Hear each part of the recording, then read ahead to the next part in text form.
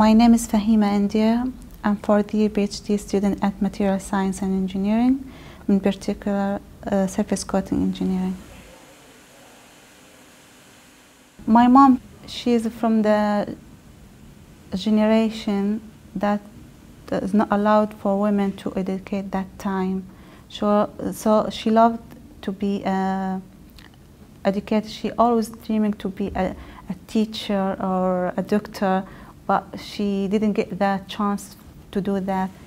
She gives her dream to us to make it come through.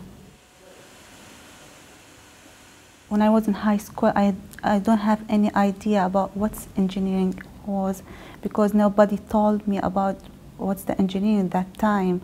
I went to my brother and asked him, what's the engineering? He said to me, forget it. It's for men, it's not for women. I said to him, why? He said, are you willing to go to work with men in oil companies in deserts? My job, I'm working on the corrosion behavior of the surface coating. That means how to get construction or building with the longer surface life.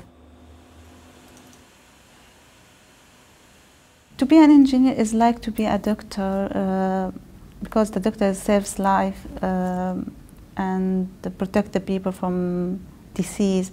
To be an engineer is the same. You can protect the world from any risk and saves the construction and the people as well from any risk.